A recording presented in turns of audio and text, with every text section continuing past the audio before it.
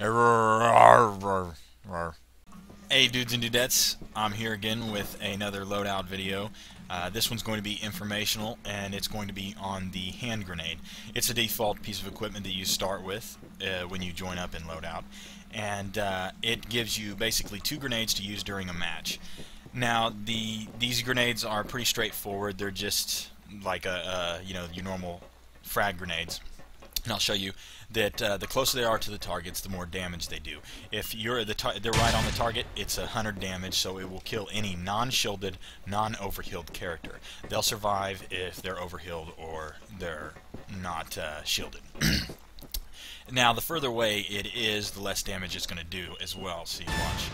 See there, it was further away, so it did not kill them outright. Now, to restock your grenades or equipment, you just come up to the equipment box, grab it, and there you go.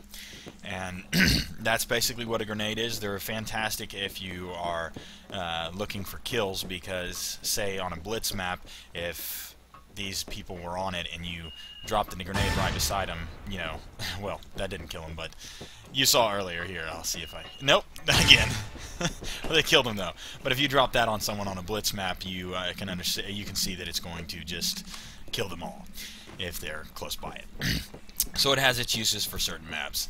I hope you enjoyed this video, and maybe it will make it so you prefer using the grenade over buying another piece of equipment and just spending your money on your guns. And as always, take care, be safe, and be cool to each other.